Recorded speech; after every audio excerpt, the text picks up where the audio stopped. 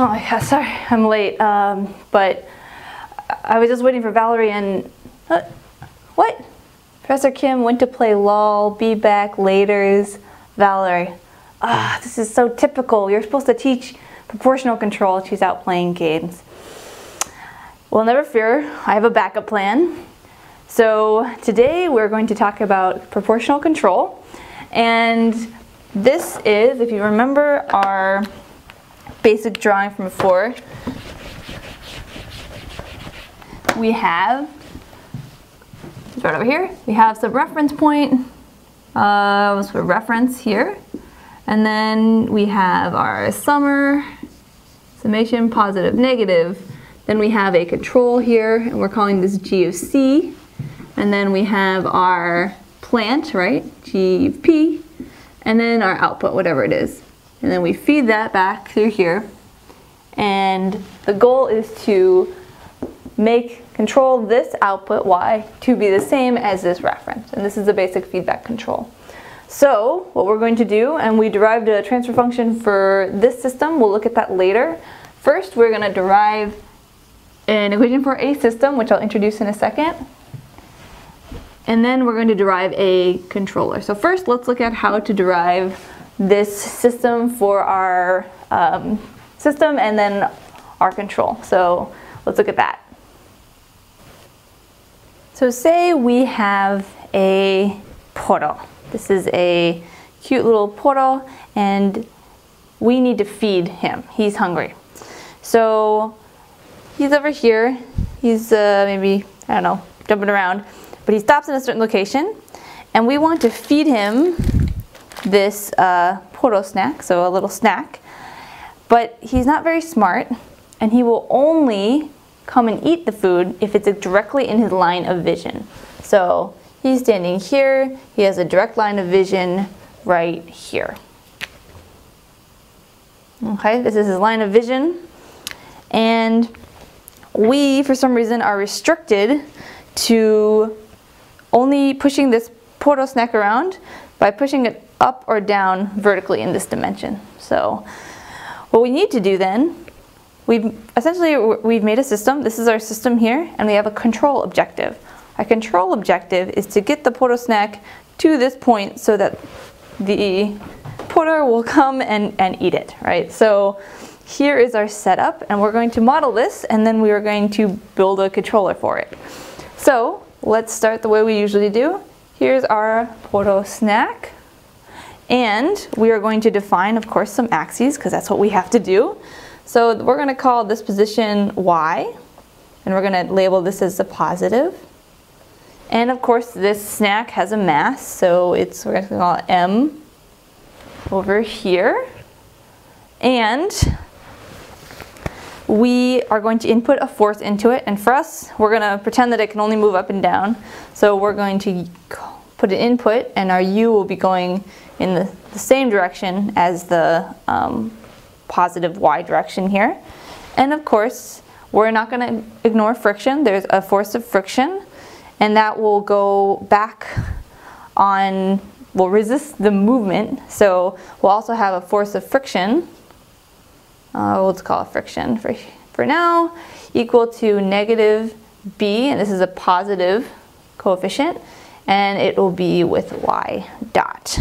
And of course, we will use our equation, F equals MA, where our A is equal to Y double dot, right? Their derivative of the position. And so this was our setup. This is familiar, hopefully, from this system modeling we've done before. But the new aspect that we're adding in is that we have this reference point. So we're going to call this, I'm going to kind of add some room here. This is going to be called Y reference.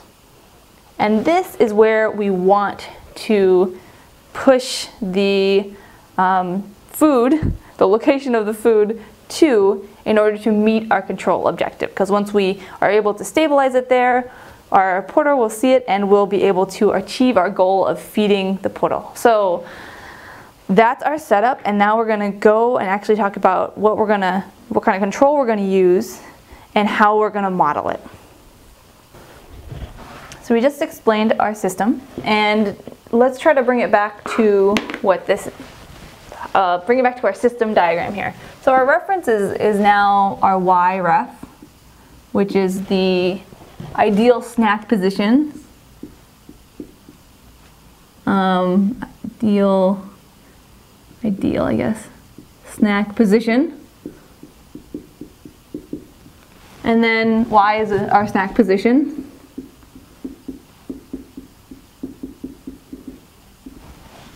And we'll call this ideal or goal, something like that. So it's our reference point, we want it to go there. Our system is essentially our snack system, snack moving system. So snack moving system, let's put that on our system.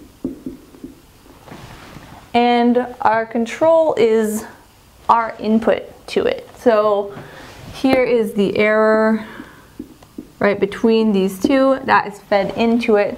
So we'll just call this our control, because that's really what it is, and we can change what's in here. First, let's look at the system, because we just described it, right? So our snack moving system was our input, so F equals MA. I'm going to do this quickly because I think everybody knows how to do it very well already. And our forces here were equal to U, the input, minus B y dot equals M y double dot. Take the Laplace transform of that. U minus B S y equals M S squared y. We want to get the output over the input, so we can move this over there. So we get MS squared plus BS. This is our Y. Oops, sorry. And then we want output over input, so we'll move this over here and move that over there. And we will get Y over U equals to 1 over this value. S squared plus BS. And I'm going to go ahead and get rid of this first coefficient here, so we're going to multiply by 1 over M on both sides. And our final transfer function for our plant will be equal to 1 over M here on the numerator, and then S squared plus B over MS. Okay, so here is our plant system. And if I ask you about this system itself, you'd see that we could take an S out of the denominator, meaning that we would have, this is equivalent, right, to our poles would be S times S plus B over M. So we would have a pole at 0 and at negative B over M. So actually that's not a stable system, right? Because they're not strictly in the left half plane. So next we'll actually look at our controller, because we're looking at a feedback system, not just the plant itself. So now we have our plant system, but we need to actually find the control system. So what we're going to introduce now is something called proportional control. So we'll bring it back to our other system view to explain proportional control. So we're going to talk about something, the most basic type of control in terms of feedback control, and we call it proportional control. So proportional control. And the basic idea is we know the position where we are. This is our current position. And so we'll just call this Y. It's at this exact moment. And we know our Y ref, where we want to be. So we pretty much take the difference of that. So we subtract. So we call it the error. And we take Y ref minus Y. So that's our error. So we have a certain amount, you know, we're not at our reference point yet, and so we have an error. And we can input, right? So we have an input, our U here, which is just going to, U, which is just going to be, you know, some force put on the snack, and the question is, how much force do we put onto it? Well, one thing that you can say is, well, if there's an error, you want to push it forward. So you could say, well, our input should be equal to some constant, which we'll call k, times the error, right? So if the error is positive this way, we'll put a positive force onto it, move it towards the VREF. And then if, for example, we happen to be over the line, right, then our error here would be a negative value. So VREF minus, now we have a higher y, so this would be E less than 0, right? And then when we plug that back into here, a negative E times a positive, well, in this case we're going to assume k is positive, would be a negative u, which would just mean that we push it back in this direction. So this basic idea for control, called proportional control, works whether you're below or above the reference point. So this is the very basic, most basic type of feedback control, just called proportional control. You look at the error, you have some constant, you multiply the error by a constant, and that is the force that you apply to the system.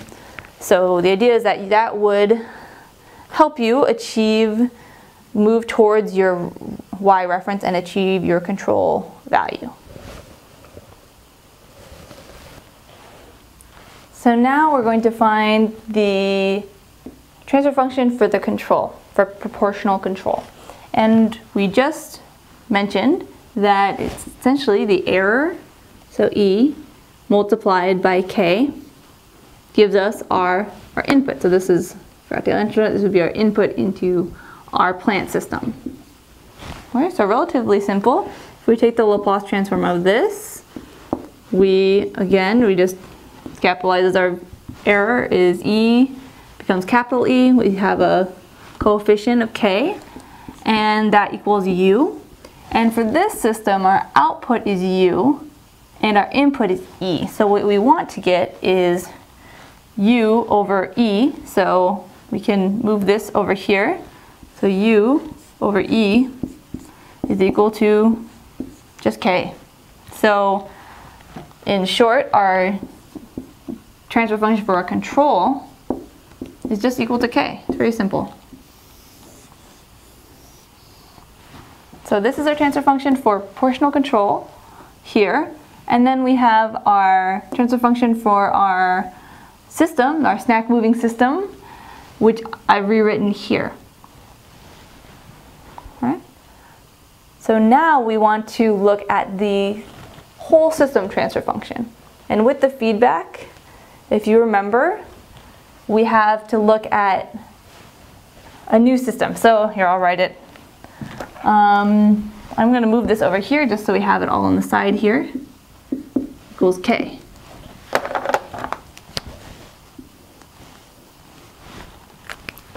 Then, if you remember from our previous video, for a closed loop feedback system, our total system, we're just going to call it T of S, and the total transfer function for that is equal to GC times GP, 1 over 1 plus GC times GP. So let's take our two values here, our transfer function for the plant and the controller, plug them in here and see what we get. Okay, so we have 1 over m here. Should we use, we can fit it in here. 1 over m on the top. Multiply that together, we'll just have a k out here.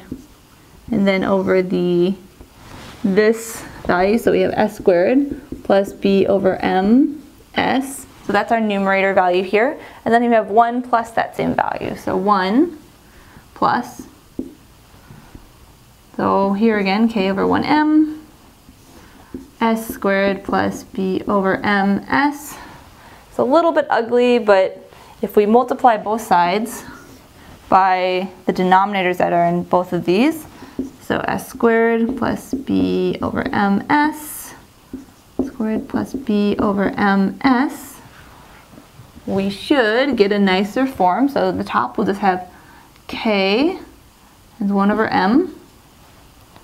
Actually, I'll just rewrite that as k over m. Okay.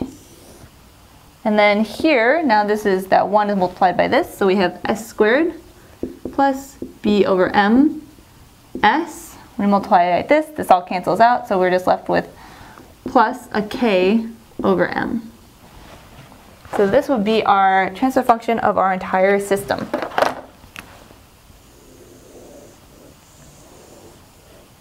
And here you'll notice that in the denominator we don't have necessarily a 0.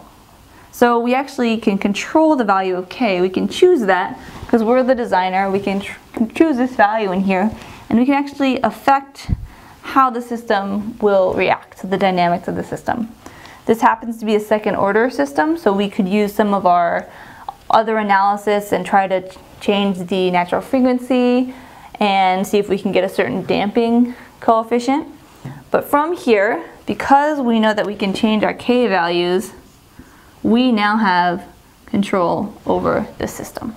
So I'll stop here with just a transfer function, but from here we can do a lot with the system, and we can try to change different aspects of the system. So this is how we implement additive control, proportional control, to a system, and this is how we can model the stability of the entire system, the transfer function, and then from there we can do further analysis and try to control the system to act the way that we want it to.